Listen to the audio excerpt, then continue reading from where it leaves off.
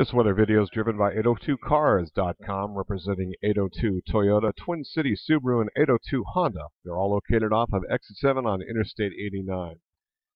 We're looking at a beautiful weather day today. This is earlier on this morning, and you can see the clouds slowly depart. This is from Colchester Marble Island, looking across over at the Green Mountains in the distance there on the horizon.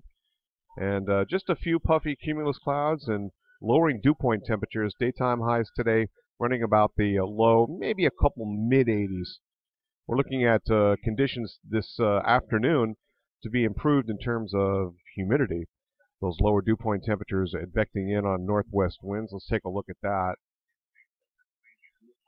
So right now we have, looking at Vermont here, this is where the old instability is. That's all exiting out.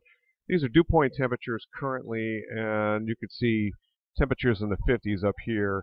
So a gradual drop to the 60s is going to be moving into Vermont by this afternoon, and it's going to feel a whole lot better. Enjoy today. Weekend a little bit more unsettled. Roger Hill, Wuthering Heights.